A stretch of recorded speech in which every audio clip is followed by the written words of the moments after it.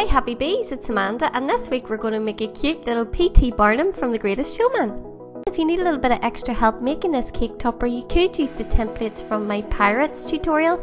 I'll put a link in the description below as well as a wee card up above if you want to check that out. So to get started on PT Barnum, we're going to make his legs first, and I'm using some black modelling paste here. You're going to roll it into a thin sausage shape. Then you're going to use your pinky finger to create a little indentation in the centre.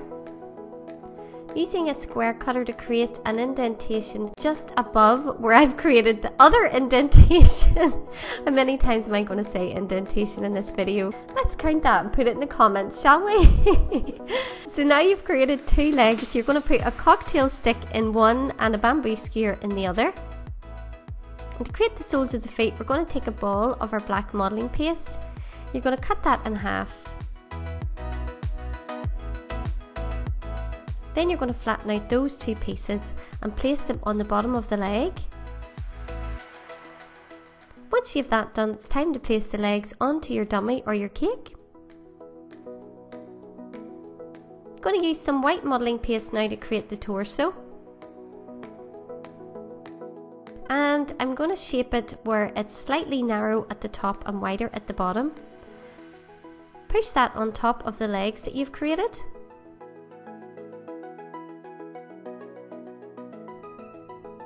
And now we're going to use a flesh piece of modelling paste to create a neck. So you're going to roll that into a cylinder shape.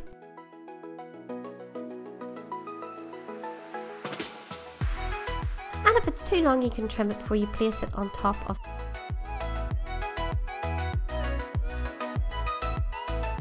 Roll out some of your black modelling paste as thin as you possibly can.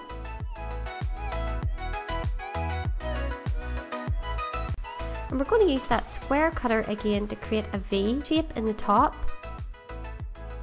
Use your knife to create a line down the centre. And then this is going to be placed on the front of his torso. And I should say you can find links in the description below for everything that I'm using to create this cake topper.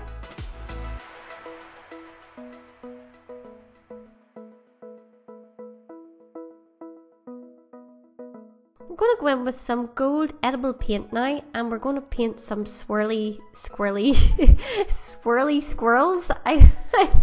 They're kind of like S shapes on the front of his waistcoat. I'm not doing very well here today at all, am I?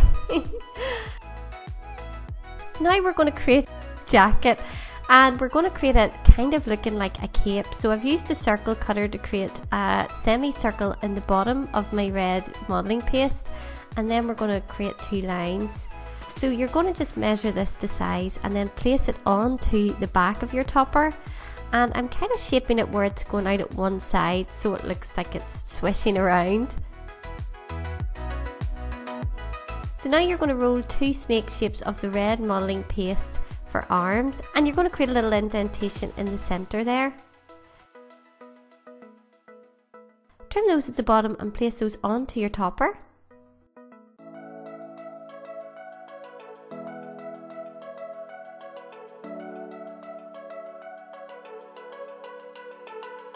So to create frills for his white shirt, you're going to roll three pieces of your white modelling paste into teardrop shapes. Place those on front of the neck, and then you can use a knife to create a little line in the centre.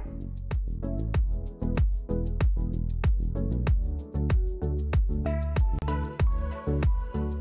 going to create a collar now. So as you can see, I've rolled out a piece of black fondant.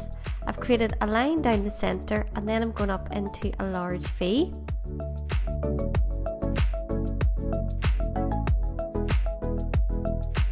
I'm going to place those on the front. Create hands by using a teardrop piece of modelling paste. You're going to create kind of like a V shape on the side, and then create 4 fingers. And now we get to do the most fun part, which is creating the face and the hair. So shape some skin tone modelling paste into a ball shape. Then use your finger to create an indentation in the centre. We're going to use a small circle cutter here to create a little smile.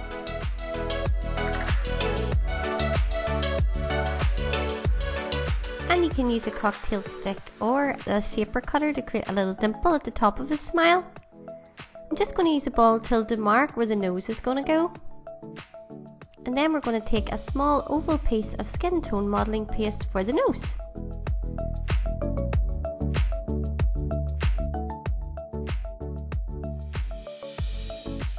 To create his eyes, I'm using some black sugar pearls that Eddie from Cake Duchess sent me. Thank you, Eddie. You're going to push those in to create eye sockets. And we're going to use some white edible paint to create catch lights.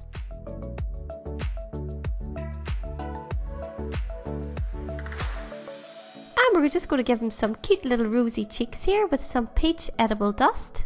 And as I said before, the links in the description below for all of these materials.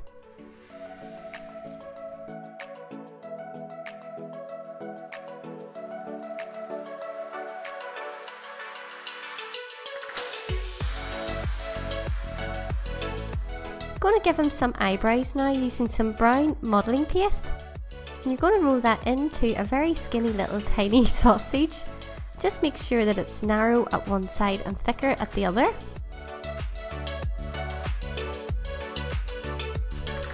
Place those on the face.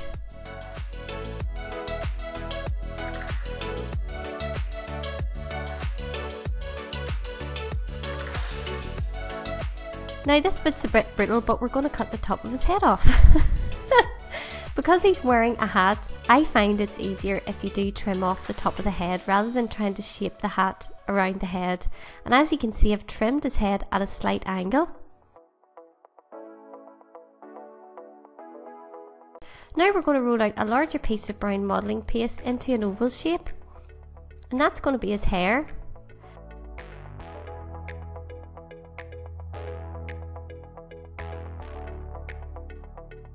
Just trim it if it's a little bit too big. I'm going to use a knife to create some hair-like indentations. And we're going to use a little bit of water to stick that on. Let me know guys if you like these longer type videos. Normally I cut my videos away down, and I decided to make this one a little bit longer to focus more on the details. These tutorials are for you, so let me know, would you prefer longer, more detailed tutorials or short, quick to the point ones? So I took a ball of modelling paste there and cut it in half to create ears.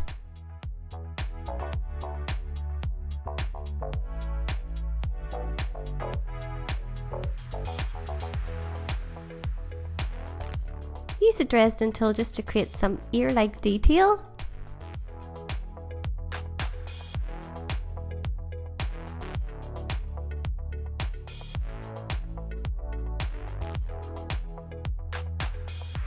Now we're going to frame his cute little face with some brown pieces of hair.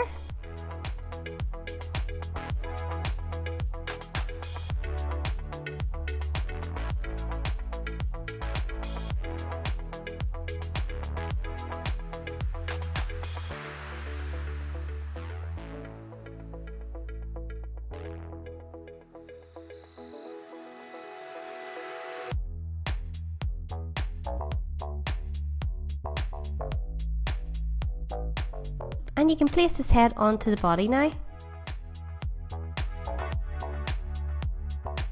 To create P.T. Barnum's hat, we're going to roll a black piece of modelling paste into a teardrop shape.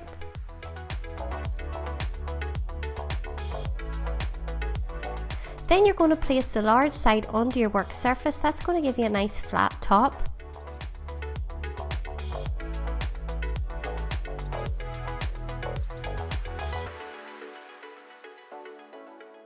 Then you're going to trim it. Roll out another piece of black modelling paste and use your circle cutter to create a circle.